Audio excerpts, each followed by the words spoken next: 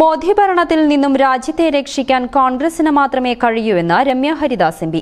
KPCC സാംസ്കാരിക Sahithi chairman Aryadan Shoukath നയിക്കുന്ന ഭരണഘടനാ സംരക്ഷണ കാവൽ യാത്രയുടെ സമാപന സമ്മേളനം എടക്കരയിൽ ഉദ്ഘാടനം ചെയ്ത് സംസാരിക്കുകയായിരുന്നു അവർ. ഞാനും നിങ്ങളും കൊണ്ടു നടക്കുന്ന ഈ രാജ്യത്ത് ബ്രിട്ടീഷുകാരനോട് നെഞ്ചുവിരിച്ചു നിന്ന് തോക്കിനും പീരങ്കിക്കും നടുവിൽ നെഞ്ചുവിരിച്ചു നിന്ന് നേടിയെടുത്ത ഇന്ത്യൻ നാഷണൽ കോൺഗ്രസ് എന്ന് പറയുന്ന പ്രസ്ഥാനമാണ് ഈ സ്വാതന്ത്ര്യം ഇന്ന് നേടിത്തന്നത്.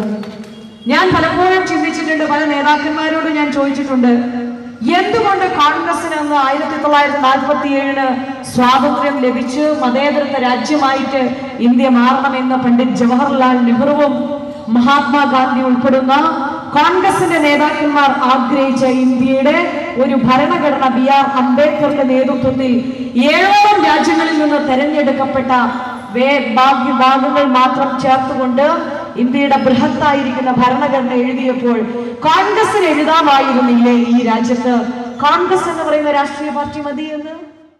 രാജ്യത്തിന്റെ ഭരണഘടന തയ്യാറാക്കിയ കോൺഗ്രസിന് എന്നും വിശാലമായ മധ്യതര കാഴ്ചപ്പാടാണ് ഉണ്ടായിട്ടുള്ളതെന്നും രമ്യ ഹരിദാസ് പറഞ്ഞു.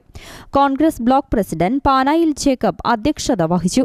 DCC പ്രസിഡന്റ് VV പ്രകാശ്, സാംസ്കാരിക Sahithi vice chairman Praveen Kumar, Samath Mankada, P Pushpavalli, OT James, Nasar കാക്കട, PV Mathew, Babu Thoppil, Alice Ambat, K Radhakrishnan എന്നിവർ സംസാരിച്ചു. News bureau, Edakkara.